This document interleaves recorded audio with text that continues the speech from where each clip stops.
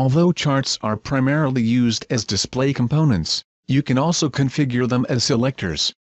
In this tutorial, you will configure a summary chart, which displays total sales for all products, to act as a selector to determine what values show in a related detailed chart, which shows monthly sales for a single product.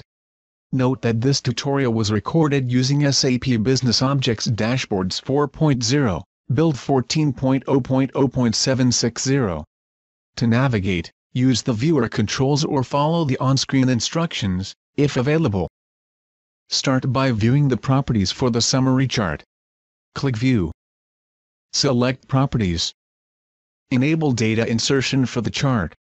Click Insertion. Select the Enable Data Insertion checkbox. Define the insertion type for the selector. In this case, the data is presented in rows. Click the Insertion Type list. Select Row. Define the source data for the selector. Click the button to the right of the Source Data text box. Click to scroll down. Select cell A10. Click to scroll right.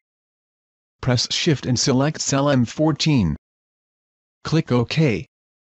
Finally, define the destination for the selector, which is the same set of cells to which the detailed chart is bound.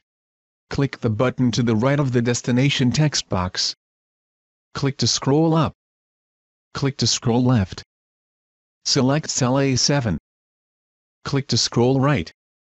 Press Shift and select cell M7. Click OK. Preview the dashboard to test the selector. Click Preview. Note that hovering the cursor over the chart displays the summary data, while clicking a slice of the pie chart changes the values displayed in the detailed chart. Click Laptops. Click Monitors. Click Preview again to return to the workspace. You have successfully selected an item in a chart to filter data in the dashboard. This is the end of the tutorial.